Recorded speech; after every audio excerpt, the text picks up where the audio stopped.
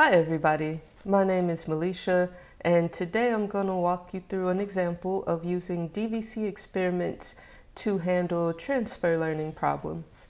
So transfer learning happens when we have some existing model that's been trained on maybe a really large data set, and we want to take the weights that that model has learned and apply it to some other problem that's like a subset of what that model was trained on. So we'll update the head of our model to handle our specific data set, and it will have all of the, memory from the old model to be able to pick out those particular things that apply to our new application.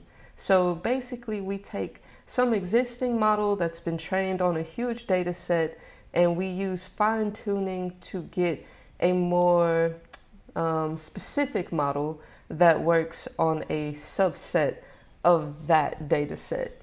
So today in our example, we're actually going to be working with AlexNet and SqueezeNet, which are both image classification models that are based on ImageNet, which is this huge data set. I think it has like 14 million images in it.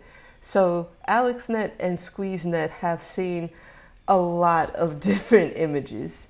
But what we're going to do is take those models and apply it to a specific problem.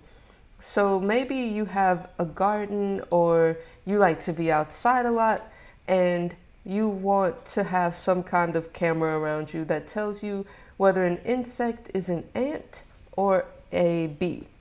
So that's what we're going to do here. Is we're going to take a data set with bees and ants, and we're going to run a few experiments with AlexNet and SqueezeNet to see which model performs better. So I already have VS Code open, and we already have a DVC pipeline initialized. You can take a look at this if you go to GitHub and check out the iterative repos. You'll find this under pre-trained model demo. So if you want to see the code and maybe follow along, feel free to go clone that repo. But you'll see we have our DVC pipeline set up. There's this train stage with these hyperparameters, and we're going to update this model name a few different times. So what we're going to start by doing is, I'll just open this up so you can see what's happening. This is the script that has where our model is being trained. It's where we pull in the data, load in params, all that good stuff. But in particular, when we're logging metrics for each training stage, we're going through a number of epochs. So in these epochs, you'll see this DVC live call here. So we'll use this several times. And what this does, it logs our metrics at each training epoch. And we'll be able to look at it as a plot. We'll be able to look at it as a table. There's a few different ways we can compare our metrics across these different models. So now that you have a quick explanation of what's going on with DVC here, let's just jump into an experiment.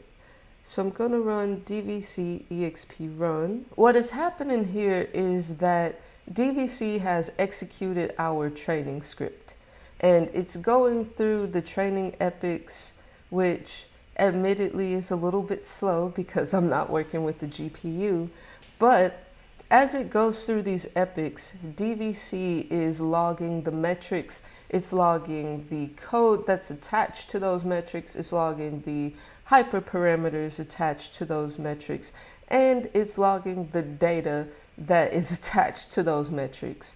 And it does all of this so that you can have that end-to-end reproducibility when you're comparing experiments.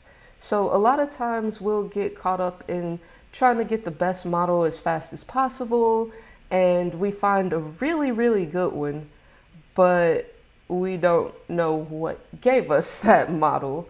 So that makes it really tricky to actually get the right code, the right environment, the right data set for deploying to production.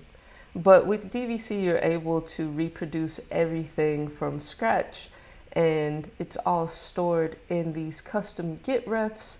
So when you make your Git commits, you're pretty much good to go. I'm gonna let it finish this training epic. Oh, the training finished, or at least that epic did. So I'm just gonna go ahead and cancel that script so y'all aren't just watching the screen, well, the terminal run. I'm gonna go ahead and clear the terminal actually. And let's take a look at our experiment results. So I just ran DVC exp show, and what that does is opens this table view. So what this table has is our accuracy and loss for the training epics we did run, and it looks like we're trending in the right direction. The loss definitely went down on that second training epic. The train time did go up, but we'll see our validation is getting better. And if I arrow over, you'll be able to see the exact hyperparameters we were using for this. So that way, if you did want to reproduce this experiment from scratch, you're able to do that without having to just kind of blindly figure out what you did to get there. But with this one being run, let's take a look at switching up our hyperparameters. So we've already seen what SqueezeNet looks like. Let's update this to AlexNet. And we'll just do that right here in the terminal, but I want to show you how that works with DVC. So we have this params.yaml file, and you see all of our hyperparameters here. And you see SqueezeNet is our current model name. Now keep that in mind for when we run this command. So we're gonna run a new experiment with our DVC exp run, except this time we're going to set a new parameter. But first, one thing I do need to mention, since we're logging on each training epic, that means when we start training again, DVC will continue from that previous training epic. So if we want to completely restart training from scratch, where we don't have any existing model training progress, we have to reset our experiment run. So that's why I'll be adding this -- reset flag, and then we can update our hyperparameters. So we'll change our model name to AlexNet, and I'm gonna run this. And it's so nice when I actually get that terminal command right the first time. But I want to make sure you noticed here in this params.yaml that model name is updated. We did not directly change that in this file. It just happened because we ran this particular command here. While this training epic is running, and we already know that's going to take a little while, I did want to show you one more thing. So while this training is running, let's take a look in here. In our DVC YAML, if you did want to just like run experiments without logging each training epic, like you just wanted the end result after all the epics are finished, you would come in here and remove this checkpoint true. So checkpoints are just a way to give you additional metrics, because sometimes when we are running training epics, there'll be one epic that does incredibly well, and then for whatever reason, the accuracy will start going down, the loss will start coming back up, and without that kind of granular insight, it's really hard to figure out what you can change in your model or in your data set or hyperparameters or whatever if you don't know where that change happened. So that's one of the advantages DVC gives you, is that you can see every little thing that happens throughout the life of your training epics. I'm gonna go ahead and cancel that again because it takes a while. But let's look at that table again. So now you'll see we have a few new training epics under this new experiment. It looks like AlexNet performed way better than SqueezeNet. So after 2 training epics, SqueezeNet was at 70% accuracy. After 2 training epics, AlexNet was at 86% accuracy. So we can see that AlexNet probably identifies bees and ants quite a bit better than SqueezeNet does. And just to make sure, you can see over here in our parameter values that absolutely nothing else changed except our model here. So this is one of the quick ways you can look at your results using DVC, and you'll be able to just see how everything changes with time or changes with your hyperparameter values.